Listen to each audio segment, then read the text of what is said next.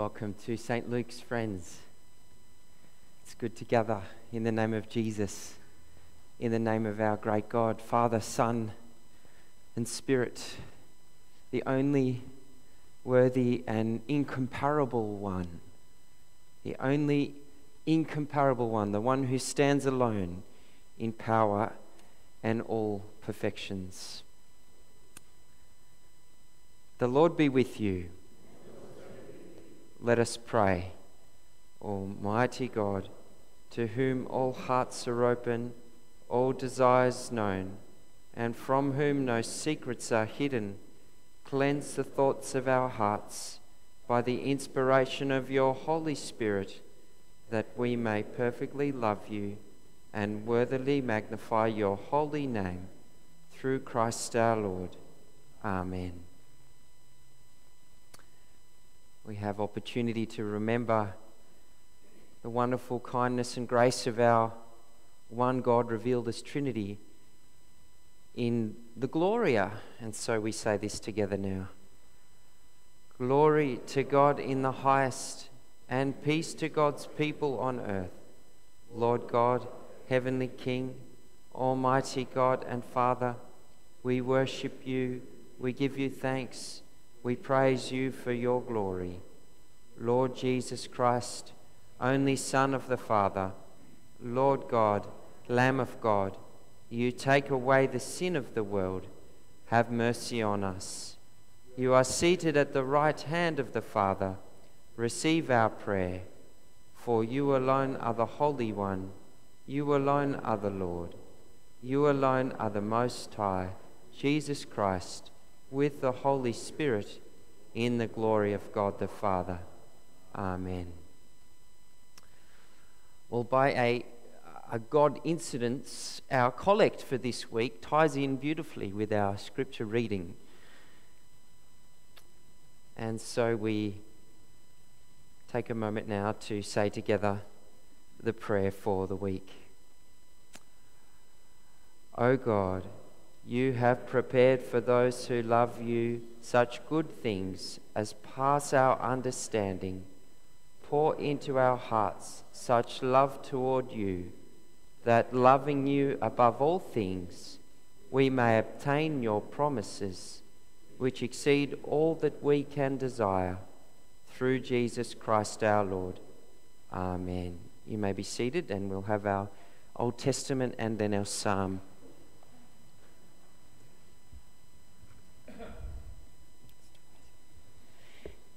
The first reading is from Deuteronomy chapter 6, verses 1 to 9. Love the Lord your God. These are the commands, decrees, and laws the Lord your God directed me to teach you to observe in the land that you are crossing the Jordan to possess, so that you, your children, and their children after them may fear the Lord your God as long as you live, by keeping all decrees and commands that I give you, and so that you may enjoy long life. Hear, O Israel, and be careful to obey, so that it may go well with you, and that you may increase greatly in a land flowing with milk and honey, just as the Lord, the God of your fathers, promised you. Hear, O Israel, the Lord our God, the Lord is one. Love the Lord your God with all your heart, and with all your soul, and with all your strength. These commandments that I give you today are to be upon your hearts. Impress them on your children. Talk about them when you sit at home, and when you walk along the road, when you lie down, and when you get up. Tie them as symbols on your hands, and bind them on your foreheads. Write them on the doorframes of your houses and on your gates. Hear the word of the Lord.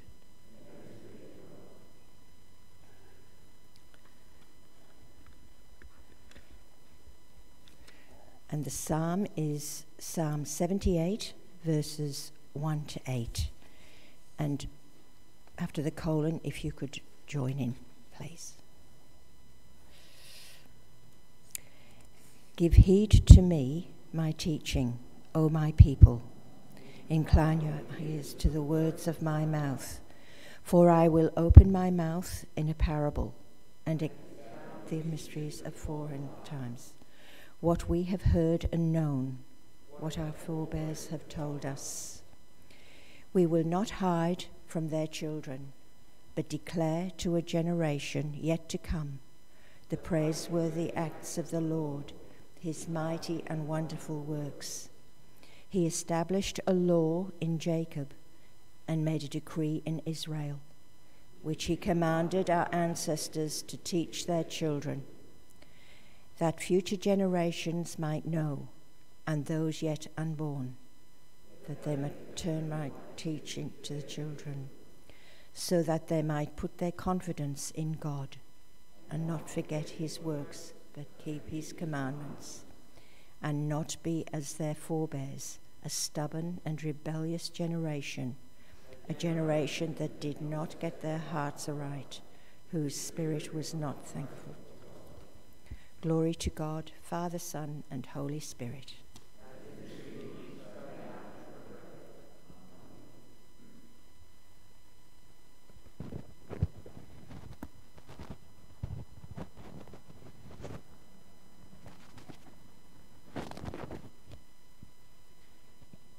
Never quite get used to wearing these face masks, do you? I'm sure you don't either. They still feel quite awkward, don't they? But we're wearing them for a good cause. We've just reflected on God's faithfulness down the generations, and we're going to sing about that now with our first hymn. So can I invite you to be upstanding? Great is thy faithfulness.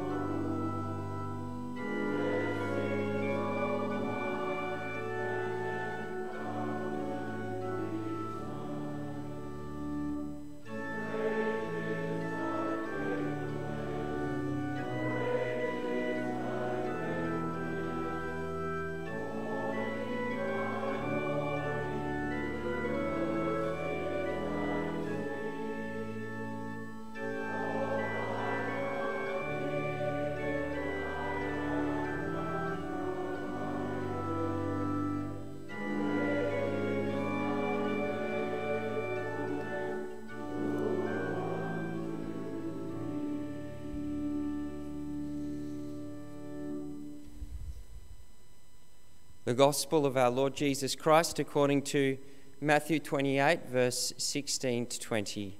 Glory to you, Lord Jesus Christ. Then the 11 disciples went to Galilee, to the mountain where Jesus had told them to go. And when they saw him, they worshipped him, but some doubted. Then Jesus came to them and said, "All authority in heaven and on earth has been given to me.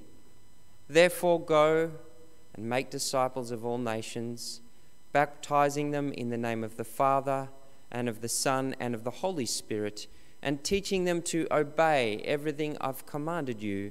And surely I'm with you always to the very end of the age." This is the gospel of the Lord. Praise to you, Lord Jesus Christ.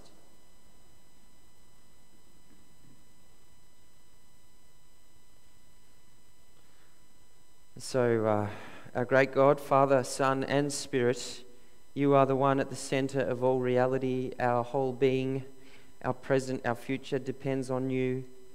You are the great incomparable one. We worship you today in the name of Jesus. Amen. You may be seated.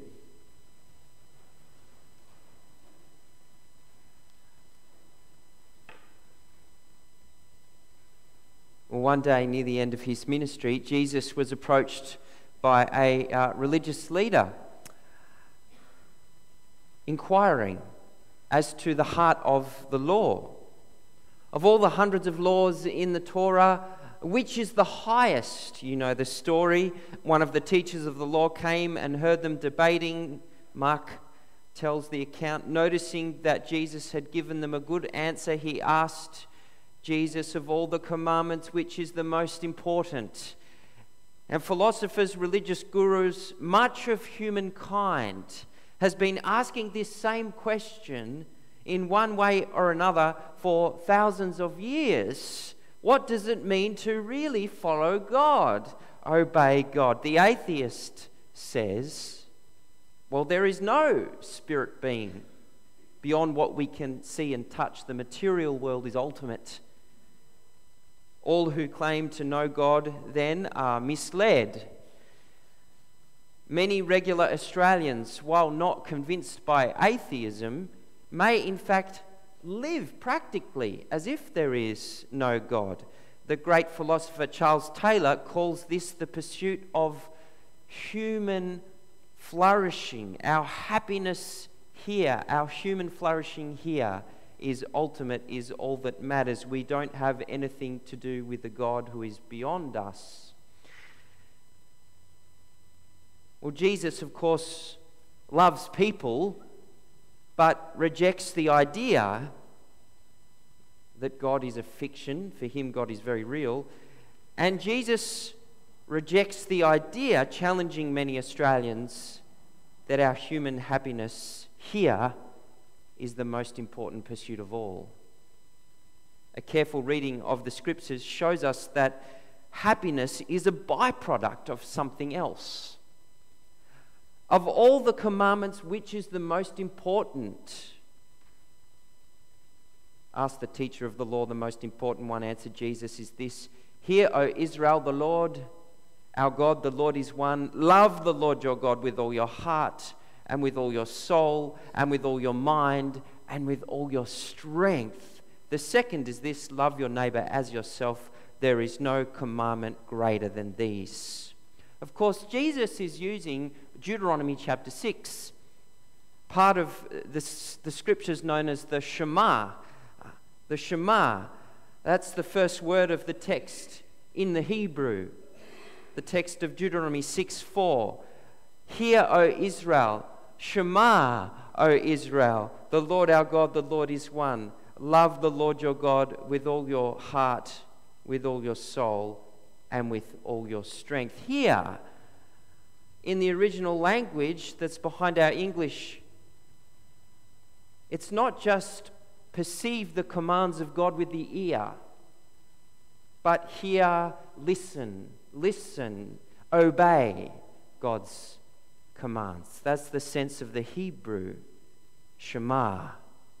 And the most important command to hear and obey, the command to be devoted to the incomparable, the only creator and ruler of the cosmos, the only God with all power and authority, the only inescapable God, because he's everywhere present, so I can't escape him no matter where I am in his world. The God revealed to Israel under the divine name, the Lord, Yahweh, Deuteronomy 6 verse 4. We might think of the various ways this God, the God of Israel, demonstrated supremacy in the scriptures. Above all, he is supreme over other so-called gods and powers. In Deuteronomy 6, the people are on the verge of the promised land. That's the story. About to enter and inherit this wonderful gift. Just a few decades before, the Lord had delivered the nation, showing to all his supremacy over the superpowers of the time, his supremacy over Egypt in all her political and military might. The Lord showed his supremacy even over the gods of Egypt, gods that could not save Egypt from plague, death, or humiliating military defeat. The Lord even revealed his supremacy over the forces of nature in that story, didn't he? Dividing the Red Sea so Israel could pass through. The God of Israel, therefore, is God, incomparable. There's no other like him, incomparable in power. And Israel also has seen too that their God stands alone in his moral perfections. He is incomparable in compassion and goodness, in devoted love and in holiness. Christian leader and thinker John Frame puts it best when he says, "Only one being can be fully in control of all other beings, so that no one can deliver out of his hand. Only one being can be the standard of perfection, goodness, love, knowledge, truth." And this is how the Lord is described. Deuteronomy 32, "See that I myself am he, there is no God beside me. I put to death and I bring to life. I have wounded and I will heal, and no one can deliver out of my hand." The prophet Isaiah describes the Lord's supremacy in salvation when he says in Isaiah 45, "Turn to me and be saved, all the ends of the earth, for I am God and there is no other." We, the church today, worship this God, this one God, but now revealed to us as Trinity in our New Testament scripture. The veil that covered the mysterious three-in-one has been parted. We have seen that three distinct persons share this incomparable divine being, share this supremacy of power and moral perfection. Three distinct persons. As the Athanasian Creed puts it, the Catholic faith is this: that we worship one God in Trinity and Trinity in unity. There is one person of the Father, another of the Son, and another of the Holy Ghost. This is our tradition as a church, friends, the Athanasian Creed. There is one person of the Father, another of the Son, and another of the Holy Ghost. But the Godhead of the Father, of the Son, and of the Holy Ghost is all one, the glory equal, the majesty co-eternal. And so they share supremacy, the three distinct persons. In the little bit of time we have now, I want you to notice how we are commanded to respond, to relate to this one incomparable God. How? Love him. Love him with all that we are. Hear, O Israel, the Lord our God, the Lord is one. Love the Lord your God with all your heart, with all your soul, and with all your strength.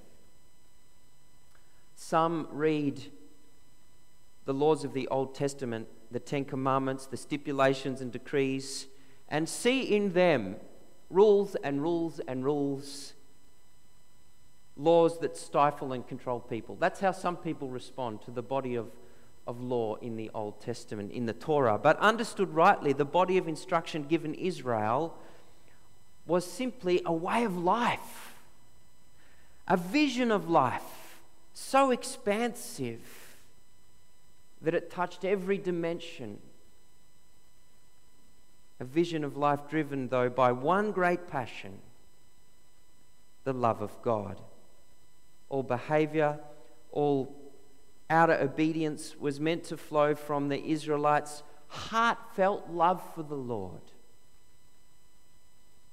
And here we see, don't we, the similarity between what God asked of Old Testament Israel and what he asked of the church today. In the new covenant, we, the church, living in the new relationship with God that Jesus has made possible by his blood, are also called to love God and called to love him in the concrete particularities of our lives.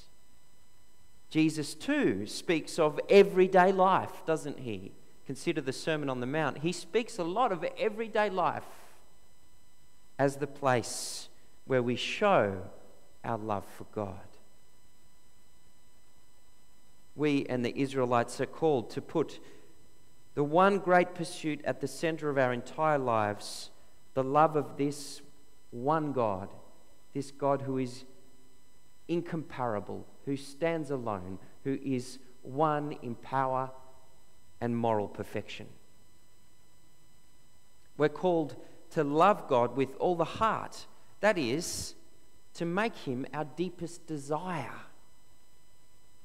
To love him with the soul, that is, to seek fellowship with him above else, in prayer, in thanksgiving, in communion with him, in solitude, seeking those times of intimacy with him, to love him with our souls, to love him with our strength, with every capacity of these bodies of ours, the love of God. Well, the good news is that our risen Lord gives us the power to actually do this.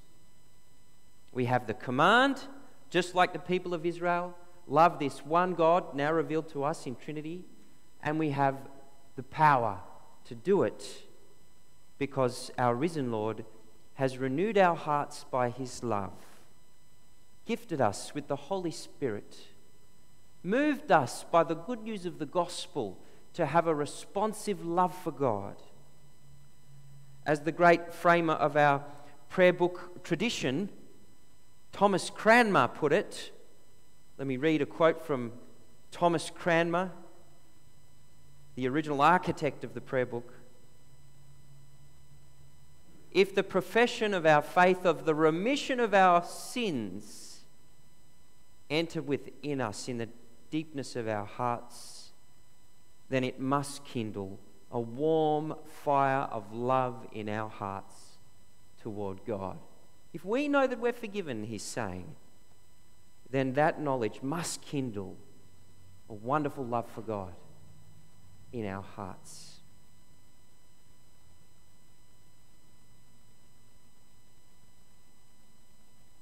And our Lord has also given us a promise that one day at the end of the human story, as we know it, when Christ returns, we will, of course, be caught up in an ever-deepening love of God. On that day when we are raised to resurrection life, we will plunge into the love of God, and it'll be like a wonderfully deep pool of water that just keeps going down and down and down, and we just keep swimming down and down and down. The love of God, we just keep going deeper and deeper into it in that day of resurrection. Now, as we wait for this great embrace, this great love, we purify our hearts. How do we purify our hearts? Well, I'm going to suggest, as we come now near the end of our time and our reflection, 3 lines of application. What are the 3 applications? What does it mean to really love God above everything else? Well, here are 3 applications. Number 1, if I really love God first, I will put human happiness in 3rd place. It's a consideration. It's a factor, my personal sense of happiness.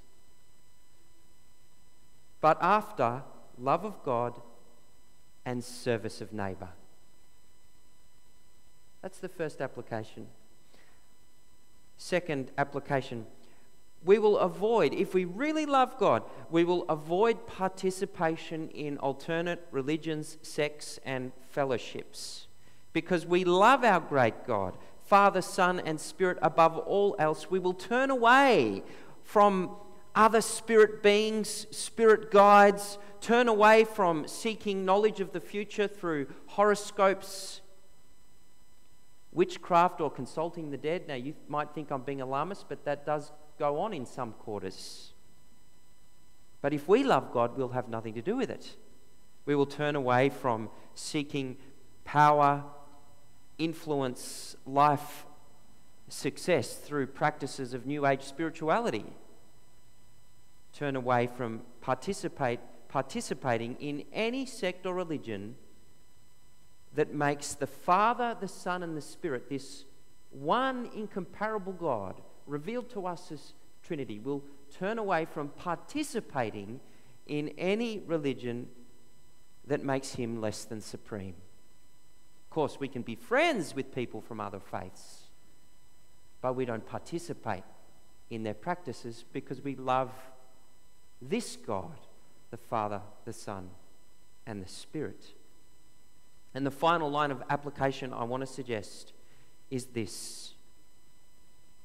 We, the whole faith community, will put passing on faith to emerging generations at the centre of our lives. If there is one God, Father, Son, and Spirit, if he is truly incomparable and our only Saviour, if he is supreme in power and full of moral perfections, then emerging generations have no other source of life. There's no other option. They don't have any other option. No other source of hope, satisfying purpose. Therefore, the faith community and the family is called to demonstrate the reality of this one God to emerging generations. Creatively painting a picture with our children, with our church's children, of a life that is shaped by the only incomparable God. That's what the scripture underlines and emphasizes. Deuteronomy 6:6. These commandments that I give you today are to be on your hearts. Impress them on your children. Talk about them when you sit at home and when you walk along the road, when you lie down and when you get up. Now, let me say something important here. God is not describing in this scripture, Deuteronomy 6:6-7, he's not describing mindless repetition and rote learning of law and verse. That's not what this is about. If you understand the text sensitively, that's not what's being commended. What's being described is a creative exploration of a God-shaped life. When do we explore the meaning of this God-shaped life? In the living room, in the car on the way to school, in the church foyer, when we encounter a young person, anytime we can. When the child shares something from school, about what they're learning, global warming, plastic pollution in the ocean. Well, how does the scripture describe creation care? Let's explore creatively a God-shaped life with this child who's asked the question. When we discuss getting a COVID vaccine, how does the gospel story impact our fears and worries about that vaccine? I mean, they hear us talking about the vaccine. Why don't we bring God into that dialogue? Great Old Testament thinker Walter Brueggemann speaks of this. This is his phrase: endless and imaginative reiteration. The older generation endlessly and imaginatively repeats something vital, explores this God-shaped life with coming generations, so that our conversation no longer centers on our worries, our fears, or our desires to acquire, but our conversation centers on God. The subject matter is shifted from us and all our getting and spending, all our fears and hopes, says Brueggemann, to place at the center of this family the one known as liberator and commander. That's what Deuteronomy is speaking of. It's far different to mindless rote learning. And in Deuteronomy 6, if we read the text carefully, and just my final thought for this morning, we're given another interesting component to this task of passing on faith to children in our church life, in our family life, and that is the component of personal witness. Personal witness. We're told to witness. The older generation is to witness to the younger, to offer their testimony of the power and the miracles and the goodness of God. It's described there in Deuteronomy 6. In the future, when your son or your daughter asks you, what is the meaning of the stipulations, decrees, and laws the Lord our God has commanded you, tell them, we were slaves of Pharaoh in Egypt, but the Lord brought us out of Egypt with a mighty hand. There's the testimony. We were slaves, but God freed us. And that's why our family centers its life on this God. We were slaves, but our Lord Jesus freed us through his death and resurrection, and that's why our church has this God at the center of its life. And so our text today describes an engaging, multifaceted passing on of the story of God to emerging generations. And that's the third application for this morning. Well, we've come to the end of our time. Let me pray. Our great God, Father, Son, and Spirit, you are incomparable in power, in moral perfection. You have all goodness and holiness. And you revealed to us in the Father, the Son, and the Spirit. Help us to love you even more than we pursue our personal sense of happiness. We know that our happiness will come as a byproduct of loving you. Help us to pass on the faith to emerging generations as a church and as members of families. Help us to turn away from participating in any fellowship or sect that doesn't put you at the center. We pray this in Jesus' name. Amen.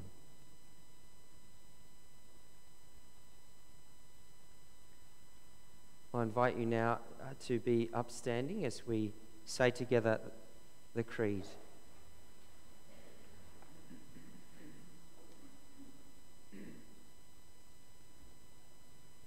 Let us together affirm the faith of the church. We believe in one God, the Father, the Almighty, maker of heaven and earth, of all that is seen and unseen. We believe in one Lord Jesus Christ, the only Son of God, eternally begotten of the Father, God from God, light from light, true God from true God, begotten, not made, of one being with the Father. Through him all things were made. For us and for our salvation, he came down from heaven, was incarnate of the Holy Spirit and the Virgin Mary, and became truly human. For our sake he was crucified under Pontius Pilate. He suffered death and was buried. On the third day he rose again, in accordance with the Scriptures. He ascended into heaven and is seated at the right hand of the Father. He will come again in glory to judge the living and the dead, and his kingdom will have no end.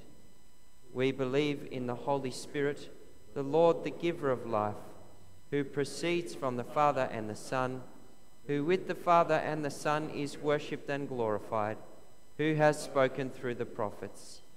We believe in one holy, Catholic and Apostolic Church.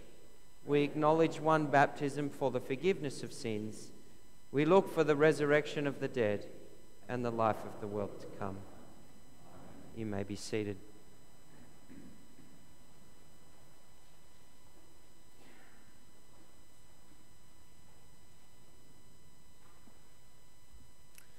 We'll now pray for the world and for the church.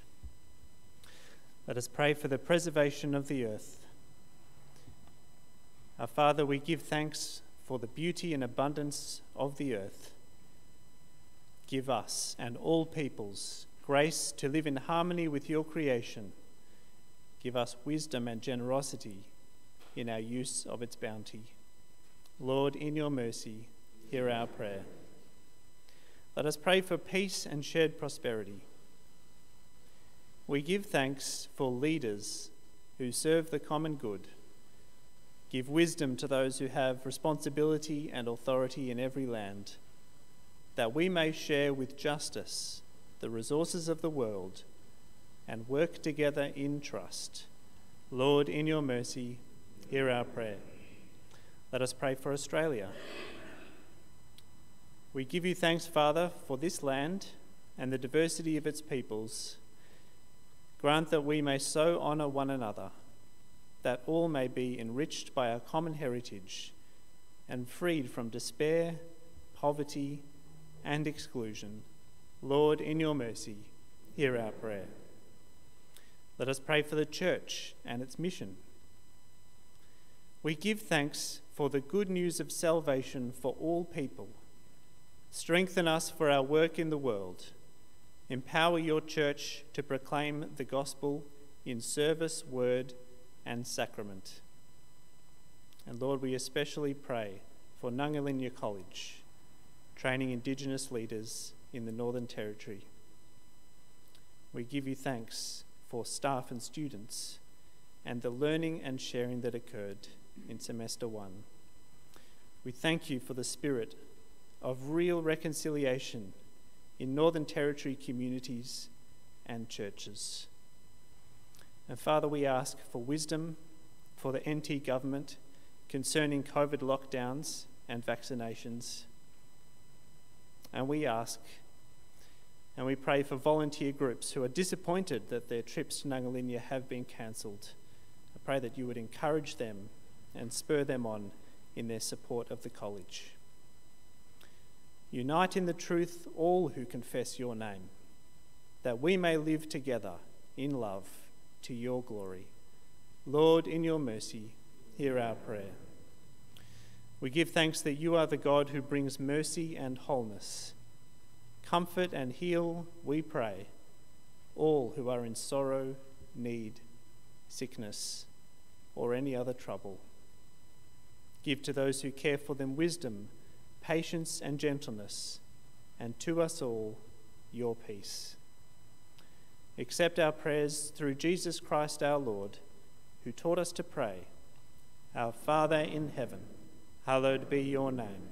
Your kingdom come, your will be done on earth as in heaven. Give us today our daily bread. Forgive us our sins, as we forgive those who sin against us. Save us from the time of trial, and deliver us from evil. For the kingdom, the power, and the glory are yours, now and forever. Amen.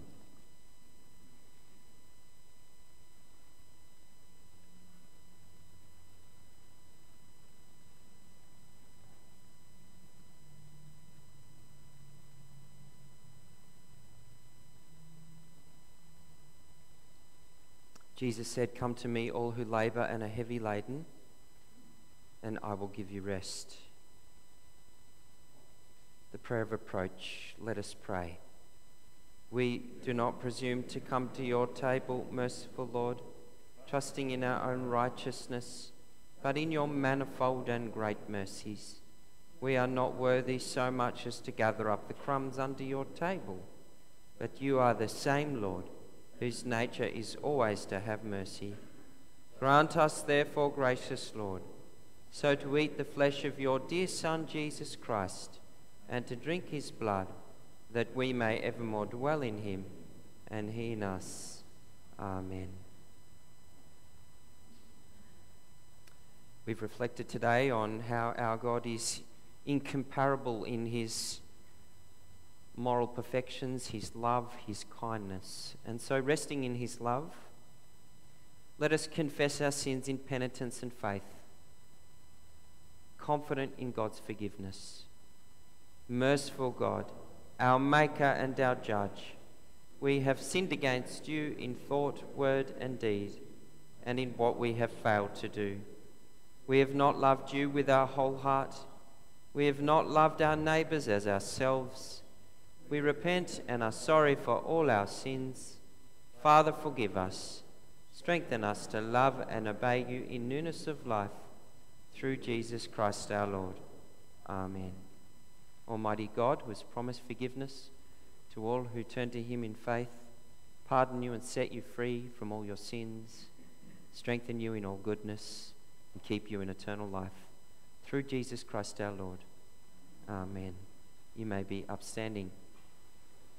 And we have opportunity to pass a COVID-safe peace to one another, and then we will continue with our next hymn, Before the Throne. We are the body of Christ. Peace of the Lord be always with you. Take a moment to pass that peace.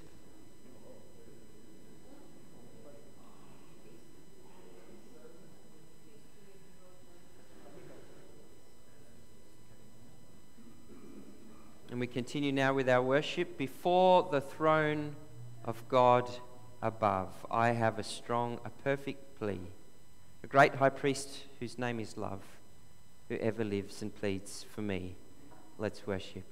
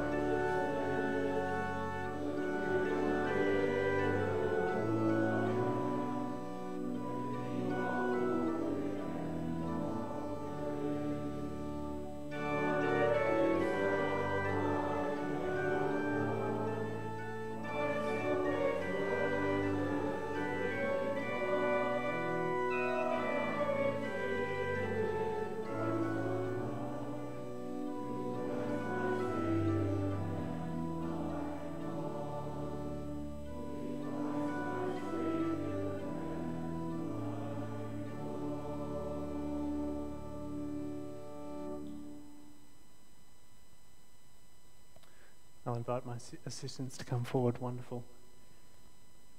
Well, in anticipation of our offerings, which you may bring forward as you come for communion, let us bless God for his provision for us.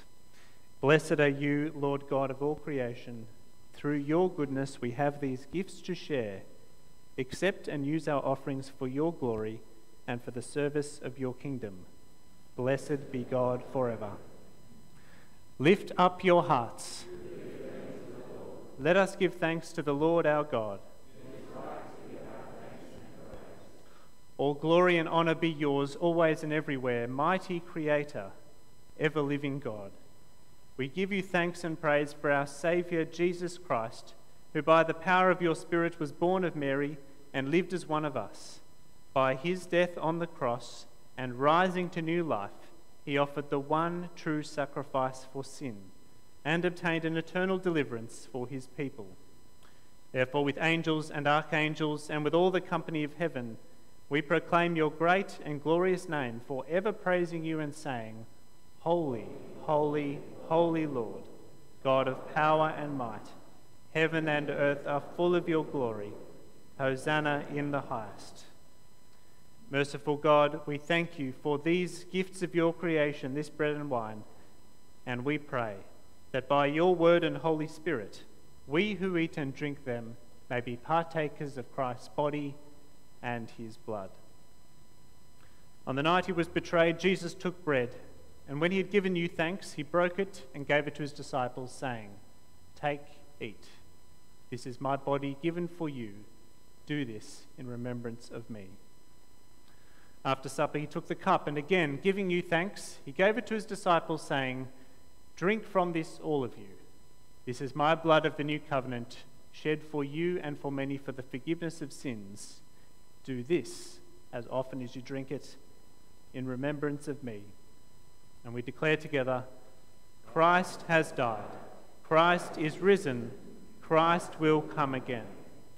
Therefore we do as our Saviour has commanded, proclaiming his offering of himself made once for all upon the cross, proclaiming his mighty resurrection and glorious ascension, and looking for his coming again, we celebrate with this bread and this cup his one perfect and sufficient sacrifice for the sins of the whole world.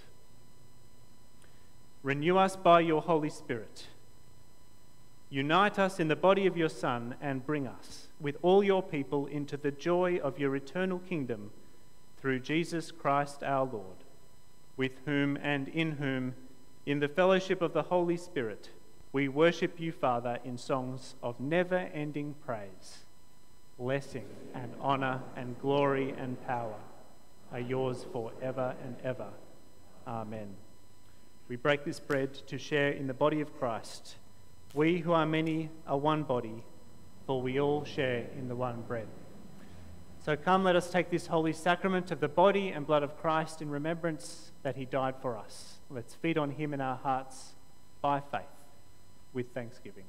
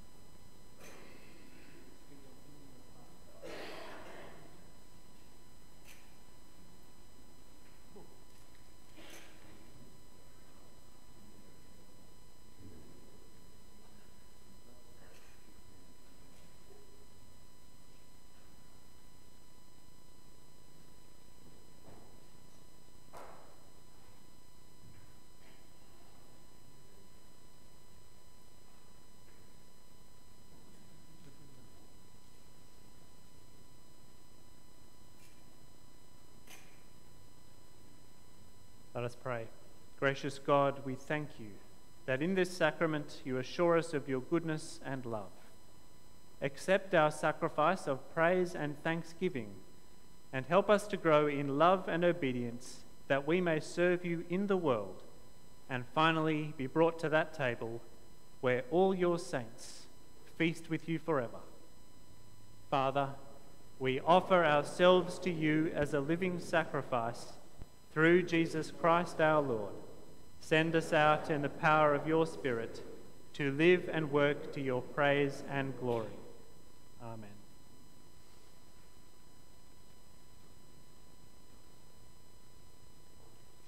It's a moment or two for community news, and I'll begin with the birthdays. Barbara Johnson and Amy Bakara this week. Let's give them a round of applause.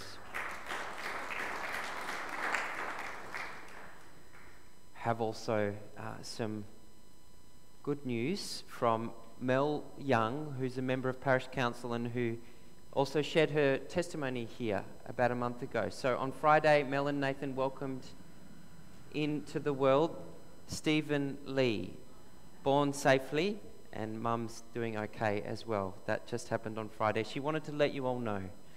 So I just wanted to pass that on. So we thank God for his goodness.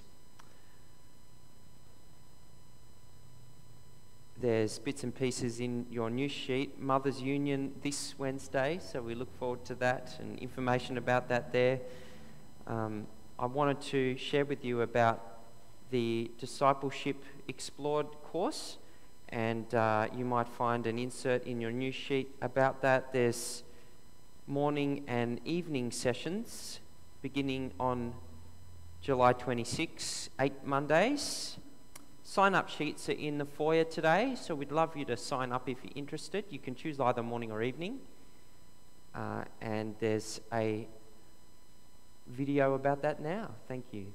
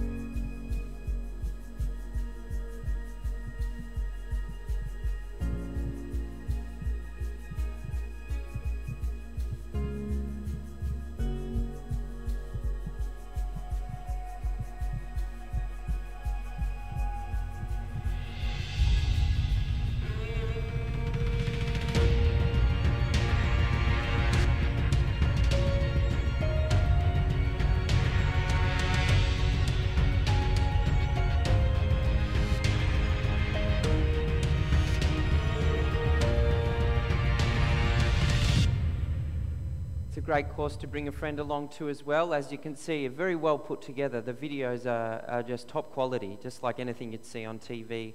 We're going to be taken to Philippi, so we'll get a sense of the place Paul was writing to, and we're going to hear stories of Christians loving God, serving Jesus today from all over the globe. We're going to look at some of the themes in Paul's letter to Philippians. So, wonderful resource. Let me encourage you to consider attending and register. Renee, you've got one or two notices. So there's a notice here from my wife, Louisa, about the Winter Family Fun Night. So if you've got primary school age kids or perhaps slightly lower to bring along, please consider that this Friday, $5 per family. And this week, Coffee on Kareela are serving Indigenous coffee. So come along and try out some Indigenous coffee.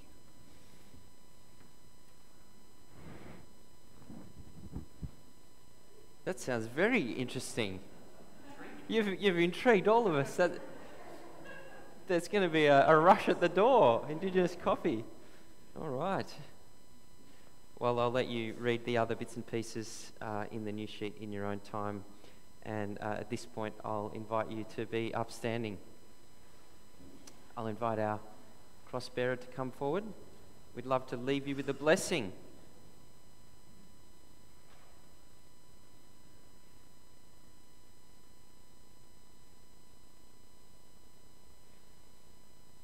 The peace of God, which passes all understanding, keep your hearts and minds in the knowledge and love of God and of his Son, Jesus Christ, our Lord. And the blessing of God Almighty, the Father, the Son, and the Holy Spirit be among you and remain with you always.